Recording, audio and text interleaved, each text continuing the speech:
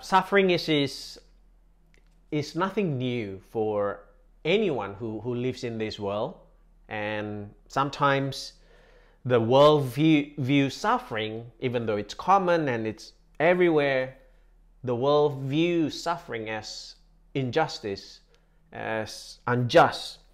Some even decidedly, because their suffering abound around us, they decidedly not wanting to give themselves to have faith in the God of the Bible, or to believe in God because of the sufferings around them that they witness. They say, like, if there is so much suffering and injustice in the world, I cannot believe in God of the Bible, who God of the Bible claimed to be God of love, that God is love.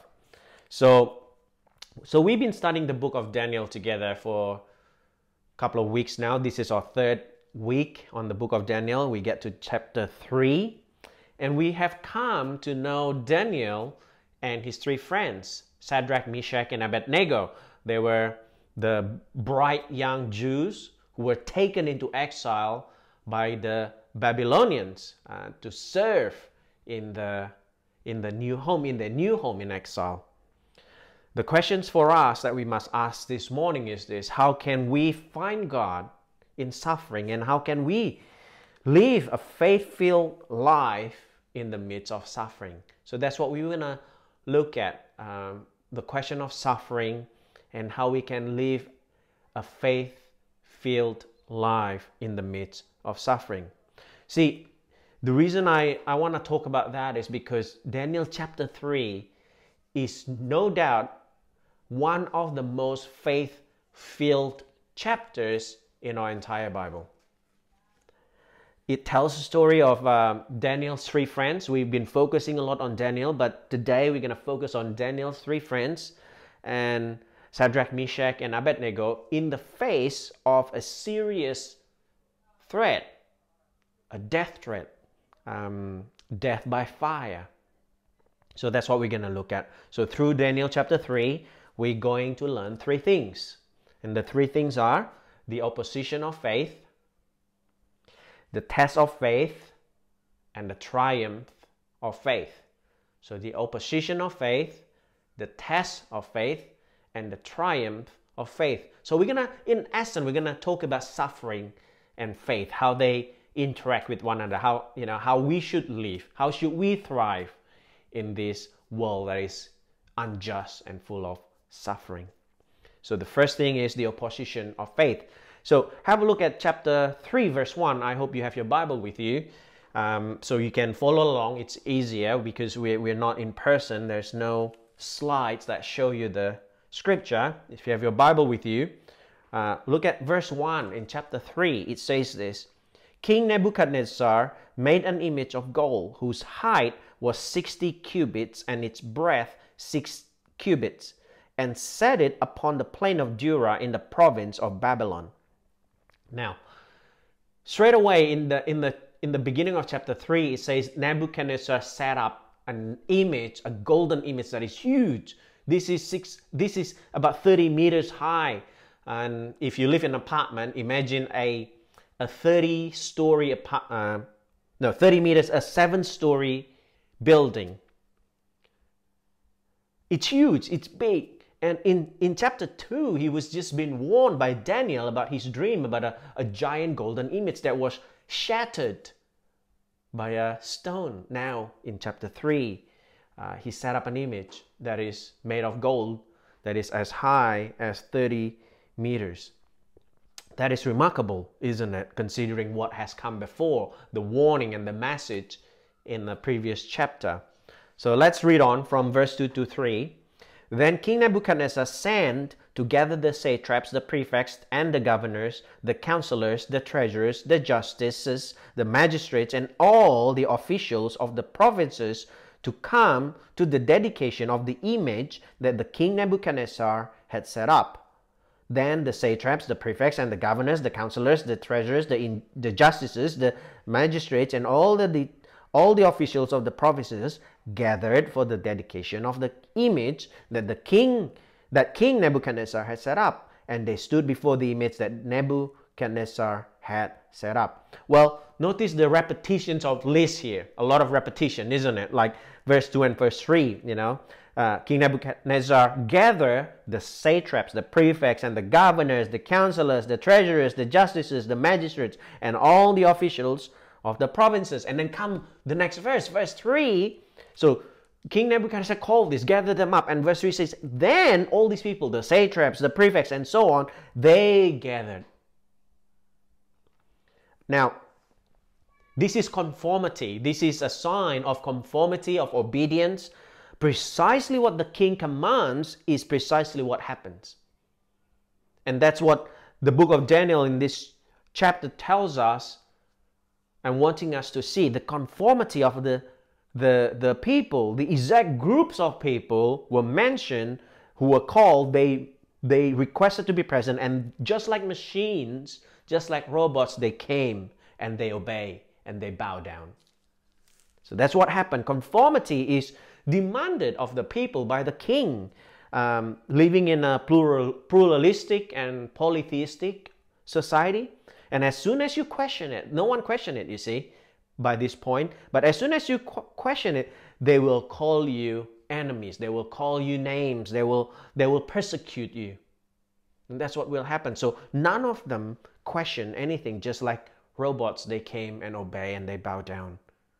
And another example of conformity is this. Let's continue on reading from verse 4 to 7.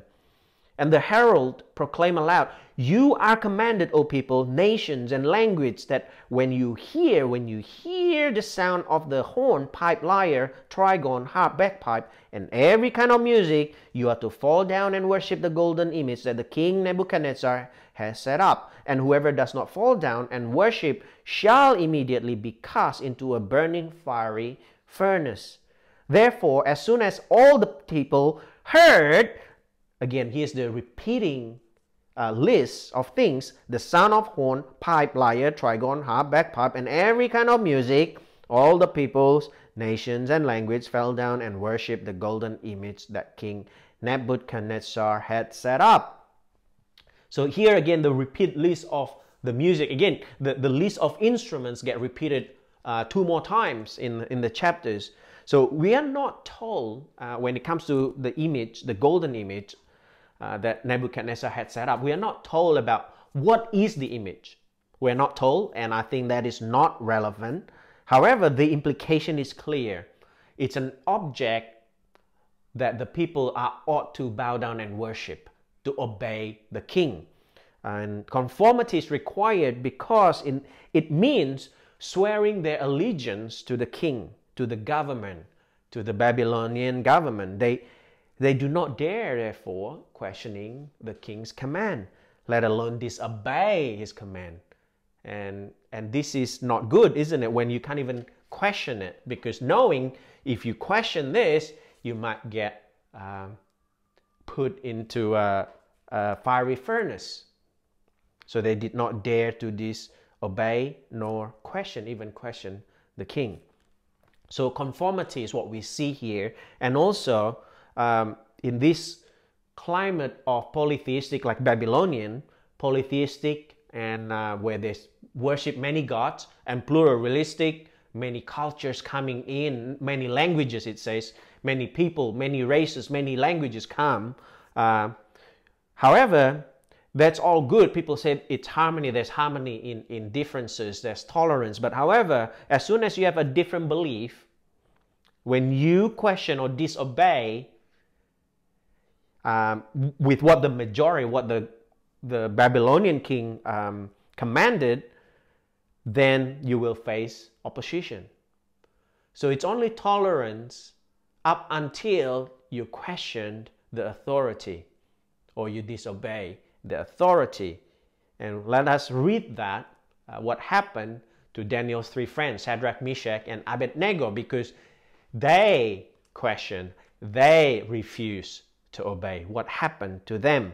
Let's read from verse 8 to 12. Look at your Bible. Let's read together. Therefore, at that time, certain Chaldeans came forward and maliciously accused the Jews. They declared to King Nebuchadnezzar, O king, live forever. You, O king, have made a decree that every man who hears, here's the repeat list, the sound of the horn, pipe, lyre, trigon, harp, bagpipe, and every kind of music, shall fall down and worship the golden image. And whoever does not fall down and worship shall be cast into a burning fiery furnace. Now there are certain Jews whom you have appointed over the affairs of the province of Babylon, Shadrach, Meshach, and Abednego. These men, O king, pay no attention to you. They do not serve your gods or worship the golden image that you have set up. Notice when the oppositions come, they are coward. They hide themselves. In this case, they basically simply mention as certain Chaldeans came forward. They are not named, but they name the certain Jews. Do you see that? So certain Chaldeans came forward, accused the certain Jews, and they were named Shadrach, Meshach, and Abednego. Now they came to inform the king of the Jews' disobedience. By doing so, these certain Chaldeans imply their own obedience. See, that's their agenda, you see. Now, at the end of chapter 2, let me read for us. Verse 49. This is the last verse in chapter 2. Let's see where were Shadrach, Meshach, and Abednego by the end of chapter 2. Daniel made a request to the king, and he appointed Shadrach, Meshach, and Abednego over the affairs of the province of Babylon. But Daniel remained at the king's court. So by this time, Shadrach, Meshach, and Abednego are at least hold a significant position in the provinces of Babylon. Shadrach, Meshach, and Abednego. They may not be the leader or the governor or whatever in that provinces, but at least they hold an official position in the provinces of Babylon. So the opposition perhaps came with the agenda of, these guys need to be punished so I can gain from their punishment. These certain Chaldeans want to take advantage of this, you see. So that's why they came, to inform the king of their disobedience. Now, see how in verse 2, at the end of verse 2, Daniel chapter 3, verse 2, at the end of it, it says this: These men, O king, pay no attention to you. They do not serve your gods and worship the golden image that you have set up. Do you see that? It's a focus on you, king, image you have set up. They pay no attention to you. They do not serve your gods. The opposition makes sure that the king take this offense personally. It's not like they did not bow down to the image. Well, they did not listen to you, king. They did not bow down to the image that you have made, that you have set up. So in essence, what they're saying is, what you going to do about it, king? To these three people. Now, irreligious people like the oppositions, and also the people of our day, the irreligious people of our days, often accuse nonconformity towards religious people, and they label it as intolerance. Okay, so we have that opposition as well, and we are labeled as intolerance and even bigotry, which is even stronger, I think. And perhaps sometimes that is true. Perhaps sometimes that's true. However, the questions I want to ask on this at this point is this: have you been opposed as a Christian? If you're a Christian, have you been opposed because of what you believe in your life? Have you been opposed because of what you believe to be true in your life? I'm talking specifically being opposed to what you hold true, Word of God, what you believe in the Word of God. Have you been opposed in your life? If you have not, then the next question that we must ourselves honestly is this: why not? Why, if I believe in God of the Bible and His commands, have I never experienced oppositions in my life for what I believe? So that's what we must ask as Christians. Is it cowardice? Is it cowardice that caused us never to experience the opposition? Or have we become so conformed to the belief and the ideology of this world, this society, that we have found no opposition. Paul writes in Romans 12 verse 2, let me read for us if you can be quick in turning to Romans. That's good. Romans 12 verse 2. It says this: do not be conformed to this world, but be transformed by the renewal of your mind, that by testing you may discern what is the will of God, what is good and acceptable and perfect. Do not be conformed to this world. That's advice, not advice, it's commands from the Apostle Paul in the Bible to Christians. Now, should Christians do precisely what the King of our days precisely commands?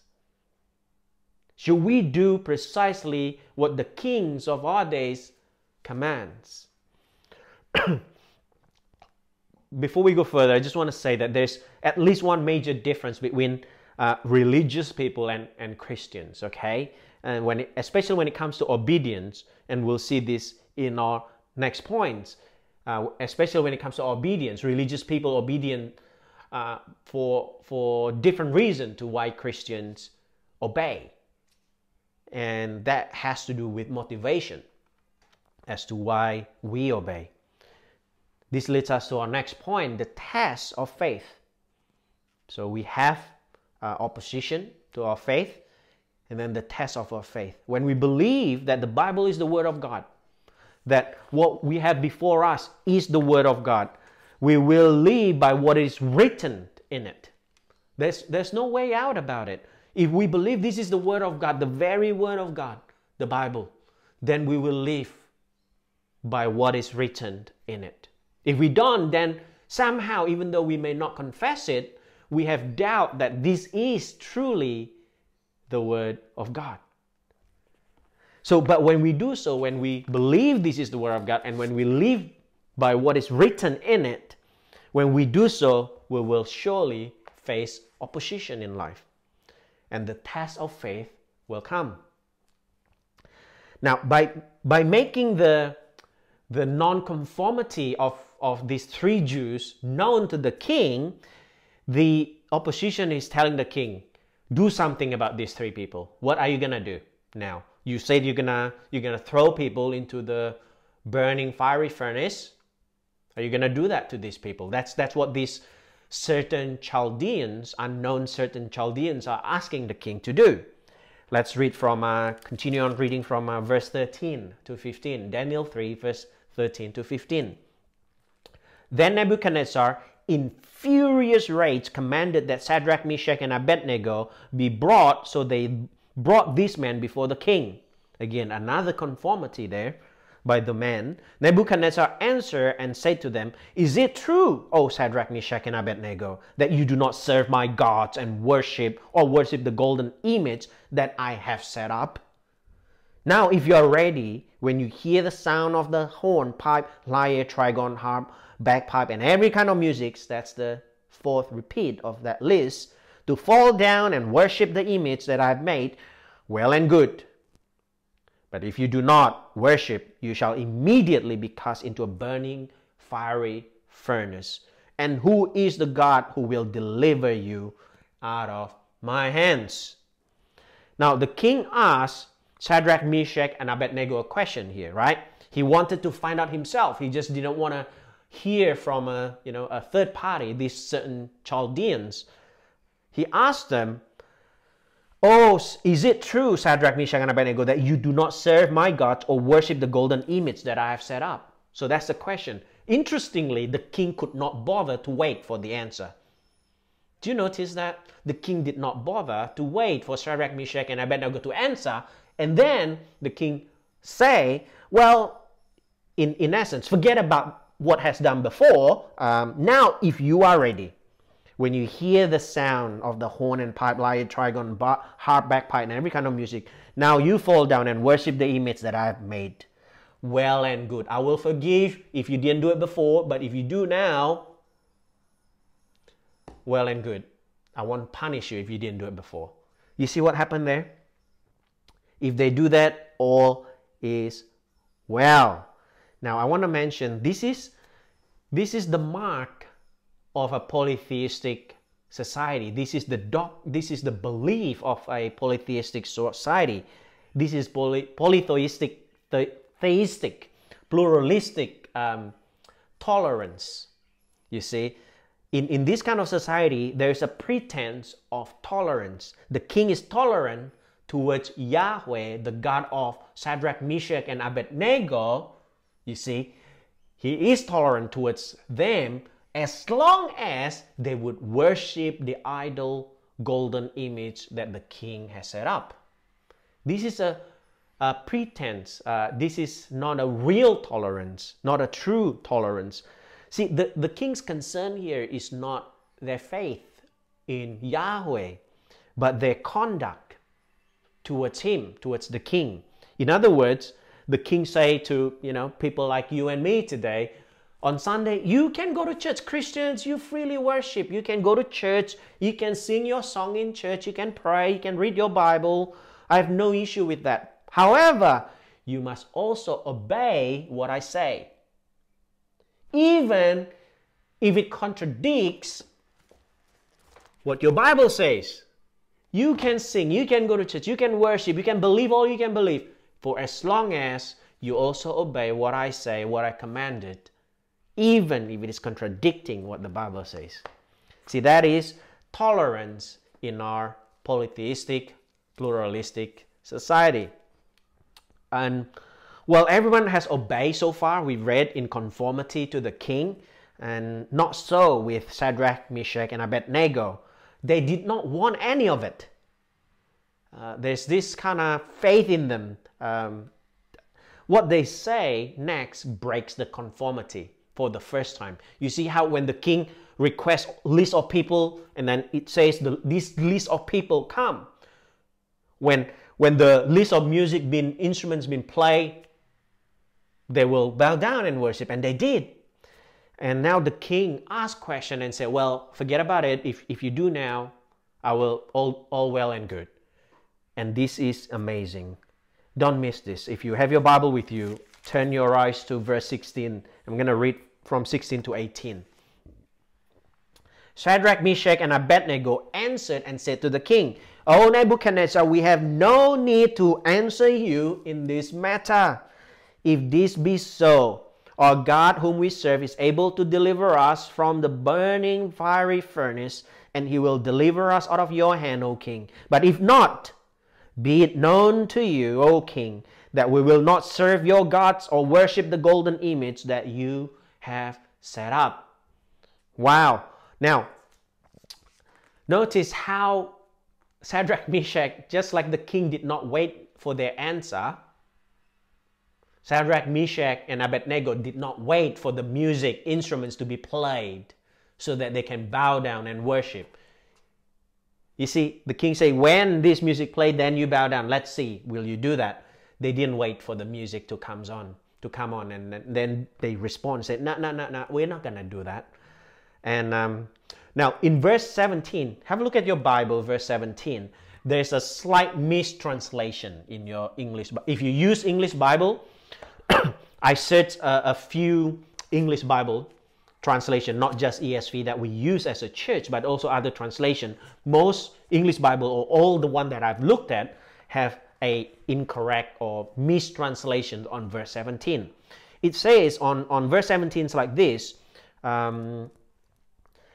if this be so, our God whom we serve is able to deliver us from the burning fiery furnace. That is a mistranslation. The Hebrew text of this, actually, if our God whom we serve is able to save us. If our God is able to save us, then he will. Why is it a mistranslation in our English Bible? Because Shadrach, Meshach, and Abednego sounds like they are uncertain and unsure that God is able. And that is what the original Hebrew text says. If our God is able to save us, then he will save us. So they're not sure. They were not certain that God is able to save them from the fiery furnace. Yet, this is interesting. They have faith in that if God is able, He will save them. Why? Because they know that God is good. So in essence, they're saying, I'm not sure if God is able, but if God is able, He will save us, because we know, Shadrach, Meshach, and Abednego say, we know that God is good. That's all and good, but then read verse 18. This is even more interesting. Verse 18 say, but if not, if God is not able, or if God did not save us, but if not, be it known to your king that we will not serve your gods or worship the golden image that we have set up. Basically say, even if not. So, but if not, we will not bow down. We will not obey you. Why? Why they do that? Well, this is interesting, because what they're saying is, yes, we may be unsure that God is able to rescue us in that fiery furnace. We know God is good, but also what they're saying is this: we know who God is, and that is enough. We know who God is. We do not need our God to be able to save us. We do not need our God to save us, but we will not bow down to you, O King, or the image that you have set up, because we know who our God is. Do you know your God? Do you know the God of the Bible with such a faith like this, Shadrach, Meshach, and Abednego? See, religious and irreligious people, when they bow down, when they obey, when they conform, they want a return of investment. They want something in return for their obedience, for their conformity. However, Christians are different, you see. Christians are different in the way that we worship and obey God for who God is, just like Shadrach, Meshach, and Abednego. Even though there's a possibility here, very high chance, that they will be burned to death, that God will not rescue them, because they're not sure if God is able to rescue them in that way. So we obey, they obey nonetheless. They worship God because they know who God is. They did not worship, they did not conform and obey God because of what God can do for them, but they know who God is. If God is who He say He is, then He deserves our worship regardless whether or not we get something in return. And for Shadrach, Meshach, and Abednego, that is enough for them. Whether or not God rescue them, it does not matter. They still gonna worship God. Because if God is God, if God is the creator of the universe, God is the creator of everything, and there's no other gods before God, Yahweh, then He deserves our worship no matter what. Now, of course, we have seen in the Bible, even in Daniel, that God gives favor to His children. Even here, right? We have read previously that God favors Daniel and his people. But even if not, even if there's no favor from God, if God is who He say He is, then God deserves our worship and to obey Him regardless. So this statement of Shadrach, Meshach, and Abednego for not waiting for the music to even come on and respond in such a way made the king furious. Let's read from 19 to 23. Things get interesting now. Verse 19, then Nebuchadnezzar was filled with fury, and the expression of his face was changed against Shadrach, Meshach, and Abednego. He ordered the furnace heated 7 more times than it was usually heated. And he ordered some of the mighty men of his army to bind Shadrach, Meshach, and Abednego and to cast them into the burning fiery furnace. Then these men were bound in their cloaks, their tunics, their hats, and their other garments, and they were thrown in the burning fiery furnace. Because the king's order was so urgent, the furnace overheated. The flames of the fire killed those men who took up Shadrach, Meshach, and Abednego. And these 3 men, Shadrach, Meshach, and Abednego, fell bound into the burning fire furnace. Pop quiz. How many times the fiery furnace were heated? How many times was it heated? Some people say 7 times more. Well, the answer is wrong, because the king wants 7 times to be hotter than usual, but then because the king was furious and the request was urgent, the man was rushing into it, and it says here, because the king's order was urgent, the furnace overheated. So it was heated more than 7 times more. You see? Maybe 10 times more. Who knows? In those days, they don't have a button to say like, twice, like 100 degree, 200 degree, 300 degrees. They don't have those knobs. So they probably just chuck more woods in, a lot more woods in. And it was so overheated that even the flames from the outside burned the certain men, some of these mighty men who took Shadrach, Meshach, and Abednego. They were dead from the outside. Imagine Shadrach, Meshach, and Abednego who were bound and thrown into the burning fiery furnace. So what happened next is what we're going to look at, isn't it? So that's what happened. In chapter 3, and what we read so far, the oppositions of faith and the test of faith that Shadrach, Meshach, and Abednego has to experience. Now let's look at the third point, the triumph of faith. And let us read from verse 24, Daniel 3, verse 24 to 27. This is what happened. Then King Nebuchadnezzar was astonished and rose up in haste. He declared to his counselor, "Did we not cast 3 men bound into the fire?" They answered and said to the king, "True, O king." He answered and said, "But I see 4 men unbound, walking in the midst of fire, and they are not hurt, and the appearance of the 4th is like a son of the gods." Then Nebuchadnezzar came near to the door of the burning fiery furnace. He declared, "Shadrach, Meshach, and Abednego, servants of the Most High God, come out and come here." Then Shadrach, Meshach, and Abednego came out from the fire, and the satraps, here's the list again, the satraps and the prefects and the governors and the king's counselors gathered together and saw that the fire had not had any power over the bodies of those men.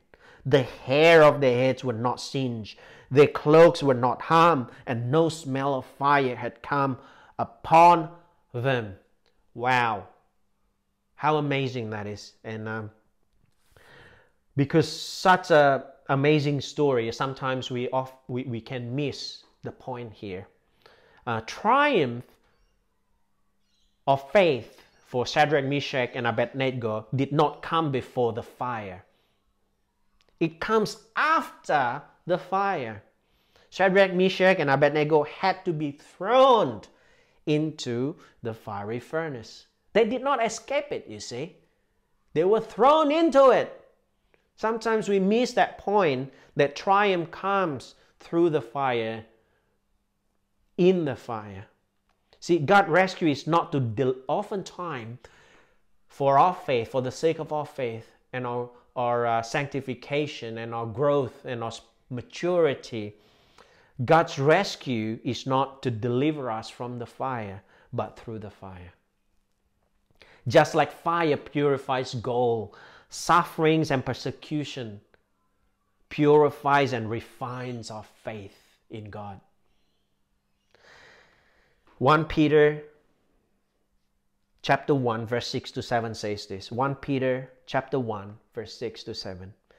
"In this you rejoice, though now for a little while, if necessary, you have been grieved by various trials, so that the tested genuineness of your faith, more precious than gold that perishes though it is tested by fire, may be found to result in praise and glory and honor at the revelation of Jesus Christ." The test of our faith, the triumph of faith comes through fire, so that God be glorified for the praise and glory of our Lord Jesus Christ's name. Your suffering, the persecution that you are experiencing, the oppositions that you're experiencing, you are being taken into the fire. Why? To refine our faith, and the result of that is to glorify God, the praise and glory of our Lord Jesus Christ. Now, the oppositions of Shadrach, Meshach, and Abednego came pledging loyalty to the king. We obey you. These three Jews did not. They pledged their loyalty to the king. It appears that they have nothing to lose, isn't it? When you pledge loyalty to the king in power, you have nothing to lose, everything to gain. Quite the opposite for Shadrach, Meshach, and Abednego. They appear to have everything to lose by pledging their disobedience, by pledging their loyalty towards Yahweh. They have everything to lose. Yet, we see this certain man, our text or my English Bible say, some of the mighty men, the king's mighty men. It's actually the some here is the same word as certain Chaldeans. The word certain. Certain Chaldeans that accuse certain Jews. This is certain mighty men of God. They were unquestioningly obedient to the king. Yet they were the one who were consumed by the fire. The king's men died in fire, though they were not in the fire. And ironically, Shadrach, Meshach, and Abednego were triumphant through the fire, in the fire. Do you see that? It's not about whether or not you are being persecuted, you experience sufferings, but who is it? Who is it that is with you through those suffering? And in this case, we read there's a fourth person in that fire with Shadrach, Meshach, and Abednego. And from where King Nebuchadnezzar's point of view, he must be a distant away because he doesn't want to be consumed by the fire. He saw there 4 people walking in the fire instead of just 3. Now, our obedience to God may seem like disobedience sometimes to the world. See, your obedience to the Bible, to what the Bible commands us, may seem like disobedience, disloyalty, intolerant to the world. And that is given. That is predictable. That is, the Bible tells us it will happen. Now, I want to share a little bit of story. I'm going to read this. It's a bit long, but bear with me. So a couple of years ago, there's a Chinese pastor, and along with his leaders of the church, they were arrested by the government. He was later sentenced for 9 years in prison for disobeying the government. He was defiant till the end, and he wrote a declaration, and it's published online. You can search for this. He wrote a declaration, what he called as a declaration of faithful disobedience. And I'm going to read part of this, okay? It's very long, so I'm going to cut it down, and it's still long even after I cut it down. So bear with me. This declaration of faithful disobedience. On the basis of the teachings of the Bible and the mission of the gospel, I respect the authorities God has established in China. For God disposes kings and raises up kings. As a pastor of a Christian church, I have my own understanding and views based on the Bible about what righteous order and good government is. At the same time, I'm filled with anger and disgust at the persecution of the church by this communist regime, at the wickedness of their depriving people of the freedoms of religions and conscience. But changing social and political institutions is not the mission I have been called to, and it is not the goal for which God has given His people the gospel. For all hideous realities, unrighteous politics, and arbitrary laws manifest the cross of Jesus Christ, the only means by which every Chinese person must be saved. As a pastor, my firm belief in the gospel, my teaching, and my rebuking of all evil proceeds from Christ's command in the gospel and from the unfathomable love of that glorious King. Every man's life is extremely short, and God fervently commands the church to lead and call any man to repentance who is willing to repent. Christ is eager and willing to forgive all who turn from their sins. I accept and respect the fact that this communist regime has been allowed by God to rule temporarily as the Lord's servants. John Calvin said, wicked rulers are the judgment of God on a wicked people. The goal being to urge God's people to repent and to turn again towards Him. For this reason, I'm joyfully willing to submit myself to the enforcement of the law, as though submitting to the discipline and training of the Lord. At the same time, I believe that this communist regime's persecution against the church is greatly wicked, unlawful action. As a pastor of a Christian church, I must denounce this wickedness openly and severely. The calling that I have received requires me to use non-violent methods to disobey those human laws that disobey the Bible and God. My Savior Christ also requires me to joyfully bear all costs for disobeying wicked law. But this does not mean that my personal disobedience and the disobedience of the church is in any sense fighting for rights or political activism in the form of civil disobedience. As a pastor, the only thing I care about is the disruptions of man's sinful nature by this faithful disobedience and the testimony it bears for the cross of Christ. As a pastor, my faithful disobedience is one part of the gospel commission. Christ's great commission requires us great disobedience. The goal of disobedience is not to change the world, but to testify about another world. If I'm imprisoned for a long or short period of time, if I can help reduce the authorities' fear of my faith and of my Savior, I'm very joyfully willing to help them in this way. But I know that only when I renounce all the wickedness of this persecution against the church and use peaceful means to disobey, will I truly be able to help the souls of the authorities and law enforcement. I hope God uses me by means of first losing my personal wisdom to tell those who have deprived me of my personal freedom that there is an authority higher than their authority, and that there is a freedom that they cannot restrain, a freedom that fills the church of the crucified and risen Jesus Christ. Those who lock me up will one day be locked up by angels. Those who interrogate me will finally be questioned and judged by Christ. When I think of this, the Lord fills me with a natural compassion and grief towards those who are attempting to and actively imprisoning me. Pray that the Lord would use me, that He would grant me patience and wisdom, that I may take the gospel to them.